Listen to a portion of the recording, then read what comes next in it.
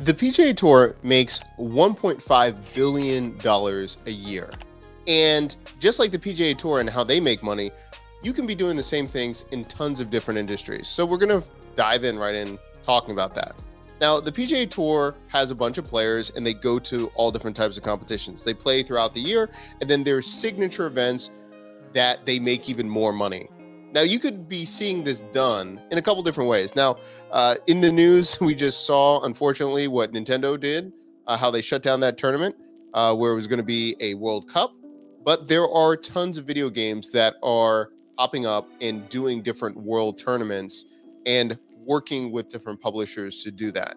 Now, you could be doing the same thing with board games, with STEM and robotics. For example, if there's a very specific game like maybe Knights of Catan or Settlers of Catan, you could be just having a world tour nationally in the United States or in different countries, and then have a giant tournament to decide who the best player is in the world.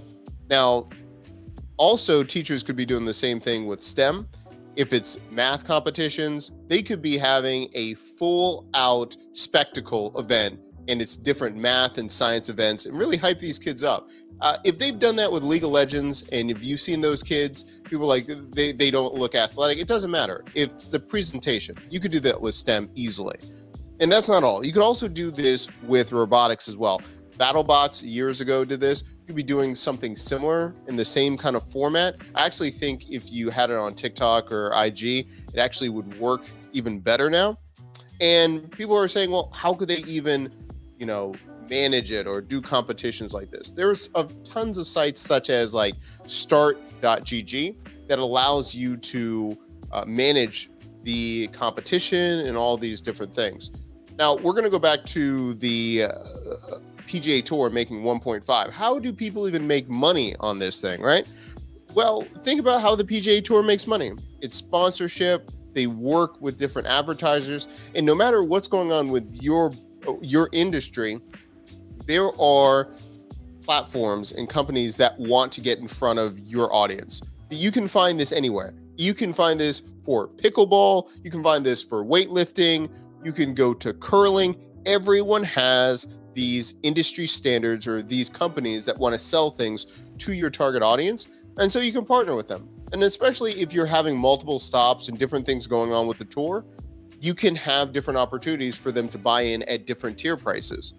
Now, the reason, obviously, it took some time, decades, how the PGA Tour can keep getting paid, but they keep making money every time they renegotiate. It doesn't get smaller. They keep making money. Likewise, if you're getting started with a competition in a circuit, start out with just a few things, or maybe one stop, one competition, and then add more locations to build that circuit over time. If you're looking at different circuits that are trying to go against the PGA Tour, that's what they're doing. They're starting out with these test events, and then they're building up to another year of more events going through that. Now, if we look at what's going on with Nintendo, that is one thing of caution, and what's going on with, there's a bit of drama in the Smash community. They're looking at, Nintendo was saying that they weren't going to give a license, and the people that were going to be doing this event had to shut down just a few weeks before it actually came about. So it depends on if you're working with another entity and you're licensing that kind of game or what you're doing. So just keep that in mind as well. There's a lot of politics, and Nintendo has put out a statement saying like, no, it's fine.